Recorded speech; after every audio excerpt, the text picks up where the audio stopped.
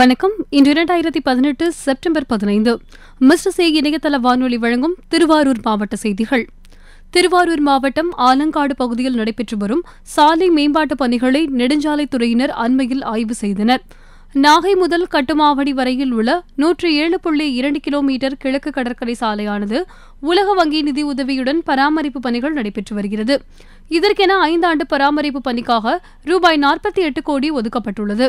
இதன் கீழ் திருவாரூர் மாவட்டம் ஆலங்காடு அருகில் நடைபெற்று வரும் பராமரிப்பு பணிகளை தமிழ்நாடு சாலை மேம்பாட்டு திட்ட கண்காணிப்பு பொறியாளர் அருள்மொழி ஆய்வு செய்தார். ஆய்வின் போது கோட்ட பொறியாளர் வெங்கடாச்சலம், திட்ட மேற்பார்வை ஆலோசகர் சுந்தரம், உதவி கோட்ட பொறியாளர் லதா ஆகியோர் உடனிருந்தனர். திருவாரூரில் செப்டம்பர் 20 மீனவர் குறை தீர்க்கும் நாள் கூட்டம் நடைபெறவுள்ளது என்று மாவட்ட ஆட்சியர் நிர்மல்ராஜ் தெரிவித்துள்ளார்.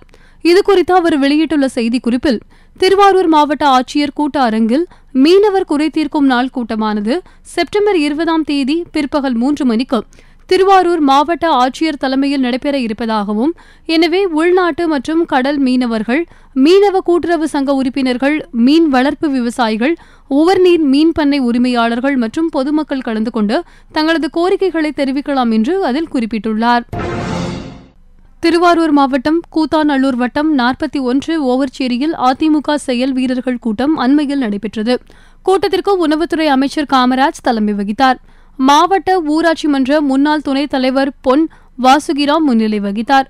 கூட்டுறவு பால் சங்க தலைவர் கலியபெருமாள், பொதுக்குழு உறுப்பினர் கலைவாணன், ஊராட்சி கழக செயலாளர் ராஜா, ஊராட்சி மன்ற முன்னாள் தலைவர் உமா பக்ரிசாமி உள்ளிட்டோர் கலந்து கொண்டார்கள்.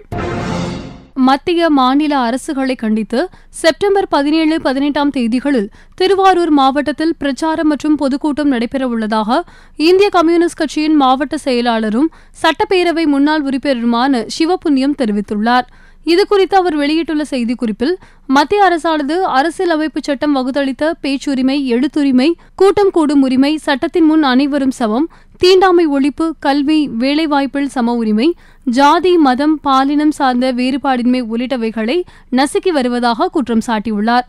மேலும் இந்துத்துவ கொள்கைகளை திணிப்பது, மத சாதி ரீதியில் மக்களை பிளவுபடுத்துவது, ஒரே நாடு, ஒரே மொழி, ஒரே கலாச்சாரம், ஒரே தேர்தல், ஒரே வரி என்ற முறையில் ஜனநாயக விரோத செயலில் ஈடுபடுவது, ஏழை எளிய மக்களுக்கும் விவசாயிகளுக்கும் விவசாய தொழிலாளர்களுக்கும் எதிரான நடவடிக்கைகளை தீவிரமாக்குவது, இதுபோன்ற தமிழக அரசின் நிர்வாக திறமையின்மையால் அனைத்து துறைகளிலும் அதிகரித்து வரும் லஞ்சம், ஊழல் போன்றவைகளுக்கு முடிவு கட்ட இந்திய கம்யூனிஸ்ட் கட்சியும் AITUCயும் இணைந்து அரசியல் அமைப்பு சட்டத்தை பாதுகாப்போம், இந்தியாவை பாதுகாப்போம் என்ற முழக்கத்தை முன்வைத்து செப்டம்பர் 17 முதல் 23 தேதி வரை 6 நாட்கள் தமிழ்நாடு தழுவிய பிரச்சார இயக்கம் 5 முனைகளில் தொடங்கி தமிழகம் முழுவதும் நடத்தவுள்ளன. இந்த இயக்கம் செப்டம்பர் 23 தேதி திருப்பூரில் மாபெரும் பொதுக்கூட்டத்துடன் நிறைவு பெறவுள்ளது. வேதாரண்யத்தில் கட்சி தமிழ் மாநில செயலாளர் முத்துரசன் தொடக்கி வைக்கும் பிரச்சார பயணக்குழுவானது 17 தேதி திருவாரூர் தெற்கு வீதி பொதுக்கூட்டத்திலும் 18 தேதி எடையூர் பொதுக்கூட்டத்தில் பங்கேற்கிறது. மேலும் 23 தேதி திருப்பூரில் நடைபெறும் பிரச்சார நிறைவு பொதுக்கூட்டத்தில் திருவாரூர் மாவட்டத்திலிருந்து 4000 பேர் பங்கேற்பர் என தெரிவித்துள்ளனர். இத்துடன் திருவாரூர் மாவட்ட செய்திகள் நிறைவடைகின்றன. வணக்கம். இன்று 2018 செப்டம்பர் 15 மிஸ்டர் சி இணையதள வானொலி வழங்கும் செய்திகள். மகாத்மா காந்தியின் 150வது பிறந்த நாளை முன்னிட்டு புதிய தூய்மை திட்டத்தை பிரதமர் மோடி இன்று தொடக்கி வைத்து கிராம மக்களுடன் கலந்துரையாடினார். மனோகர் பரிக்கருக்கு மீண்டும் உடல்நலக்குறைவு ஏற்பட்டுள்ள நிலையில் அவரது பொறுப்பை மூத்த அமைச்சர் ஒருவரிடம் தற்காலிகமாக ஒப்படைக்கலாம் என தகவல்கள் வெளியாகியுள்ளது. ஜம்மு காஷ்மீரின் குல்காம் பகுதியில் நடைபெற்ற சண்டையில் 3 பயங்கரவாதிகளை பாதுகாப்பு படையினர் சுட்டுக் கொன்றனர். கூட்டணி ஆட்சியை கவிழ்க்க முயற்சிப்பவர்கள் மீது சட்ட நடவடிக்கை பாயும் என்று முதல் மந்திரி குமாரசாமி எச்சரிக்கை விடுத்துள்ளார். இஸ்ரோ முன்னாள் விஞ்ஞானி நம்பி நாராயணனுக்கு ரூபாய் 50 லட்சம் நஷ்டஈடு வழங்கும்படி கேரள அரசுக்கு சுப்ரீம் கோர்ட் உத்தரவிட்டுள்ளது. உத்தரப்பிரதேசத்தில் சாலையில் வைக்கப்பட்டிருந்த முன்னாள் பிரதமர் ஜவஹர்லால் நேரு சிலை அகற்றப்பட்டதற்கு எதிர்ப்பு தெரிவித்து காங்கிரஸ் கட்சியினர் போராட்டம் நடத்தினர். இந்தியாவின் முன்னணி பொறியாளர் விஸ்வேஸ்வரய்யாவின் 158வது பிறந்த நாளை முன்னிட்டு அவரது படத்தை டூடில் வைத்து கௌரவித்துள்ளது கூகுள் நிறுவனம். டெல்லியில் நிலுவையில் உள்ள ரசீதுகளுக்கு ஒப்புதல் அளிக்க 10 லட்சம் ரூபாய் வாங்கிய மத்திய அரசு அதிகாரியை சிபிஐ போலீசார் கைது செய்தனர். டெல்லியில் நடைபெறவுள்ள கூட்டத்தில் பங்கேற்க வருமாறு மாயாவதி மற்றும் மம்தா பானர்ஜிக்கு RSS சார்பில் அழைப்பு விடுக்கப்பட்டுள்ளது. பஞ்சாபில் உள்ள ஜலந்தர் காவல் நிலையத்தில் நேற்று வெடிகுண்டு தாக்குதல் நடத்தப்பட்டது கடும் அதிர்ச்சியை ஏற்படுத்தியுள்ளது. இலங்கையில் நடைபெற்ற இறுதிக்கட்ட போரின் போது விடுதலை புலிகளை வீழ்த்த இந்தியா உதவியதாக அந்நாட்டின் முன்னாள் அதிபர் ராஜபக்சே கூறியுள்ளார். முல்லை பெரியாற்றில் இருந்து மதுரைக்கு குடிநீர் கொண்டு செல்ல விவசாயிகள் கடும் எதிர்ப்பு தெரிவித்துள்ளனர். சேலத்தில் 3 மணி நேரம் கொட்டிய மழையால் அம்மாப்பேட்டை ஜோதி தியேட்டர் பகுதி, கிச்சிபாளையம், நாராயணன் நகர், கருவாட்டுப்பாலம் உள்ளிட்ட பல பகுதிகளில் 100க்கும் மேற்பட்ட வீடுகளுக்குள் வெள்ளம் புகுந்தது.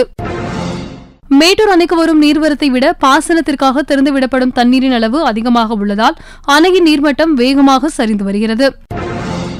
இலங்கை ராணுவத்தினர் மீதான போர் குற்றச்சாட்டுகளை நீக்க ஐநா சபையில் வற்புறுத்துவேன் என்று அதிபர் சிறிசேனா கூறியுள்ளார். நைஜீரியாவில் போகோ ஹாரம் கிளர்ச்சியாளர்கள் நடத்திய துப்பாக்கிச் சூட்டில் 8 பேர் பரிதாபமாக பலியாகினர்.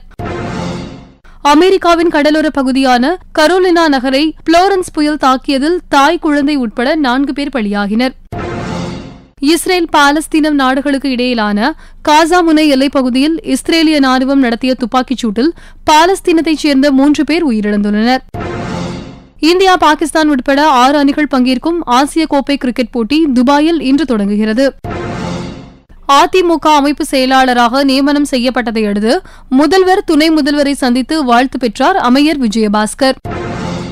பேரறிஞர் அண்ணாவின் 110வது பிறந்த நாளை முன்னிட்டு காஞ்சிபுரத்தில் உள்ள அண்ணா நினைவு இல்லத்தில் உள்ள அவரது திருவுருவ சிலைக்கு காஞ்சிபுரம் மாவட்ட ஆட்சியர் பொன்னையா மாலை அணிவித்து மரியாதை செலுத்தினார். ரூபாய் 495.87 கோடி மதிப்பிலான 17 துணைமின் நிலையங்களை, ரூபாய் 44.61 கோடி மதிப்பிலான காவல் மற்றும் தீயணைப்புத்துறை கட்டிடங்களை முதலமைச்சர் எடப்பாடி பழனிசாமி காணொலி காட்சி மூலம் திறந்து வைத்தார். ராஜீவ் கொலை வழக்கு தொடர்பாக ஆலோசனை பெற மத்திய உள்துறை ஆளுநர் எந்த அறிக்கையும் அனுப்பவில்லை என்றும் ஆளுநர் அறிக்கை அனுப்பியதாக வெளியான தகவலை ஆளுநர் மாளிகை மறுத்துள்ளது. எண்ணூர் தூத்துக்குடி பெட்ரோலிய குழாய் திட்டத்திற்கு நிலங்கள் கையகப்படுத்தப்பட்ட இடைக்கால தடை விதிக்கப்பட்டுள்ளது. திருப்பதி ஏழுமலையான் கோவில் பிரம்மோற்சவத்தின் 3வது நாளான இன்று காலை சிம்ம வாகனத்தில் மலையப்ப சுவாமி யோக நரசிம்மர் அலங்காரத்தில் 4 மாட வீதியில் வலம் வந்து அருள்பாலித்தார். அண்ணாவின் 110வது பிறந்தநாளையொட்டி மதுரை சிம்மக்கல்லில் உள்ள அண்ணா சிலைக்கு அழகிரி மாலை அணிவித்து மரியாதை செய்தார். அலகாபாத் நகரில் சாலை விரிவாக்க திட்டத்திற்காக முன்னாள் பிரதமர் ஜவஹர்லால் நேருவின் சிலை அவர் பிறந்த ஊரிலேயே அகற்றப்பட்டுவதற்கு எதிர்ப்பு தெரிவித்து காங்கிரஸ் தொண்டர்கள் ஆர்ப்பாட்டத்தில் ஈடுபட்டனர். பேரறிவாளன் உள்ளிட்ட 7 பேரின் விடுதலை விவகாரத்தில் அரசியல் அமைப்பு சட்டப்படி நியாயமான முறையில் உரிய முடிவு எடுக்கப்படும் என்று ஆளுநர் மாளிகை தெரிவித்துள்ளது. இத்துடன் இந்த செய்தி அறிக்கை நிறைவடைகிறது.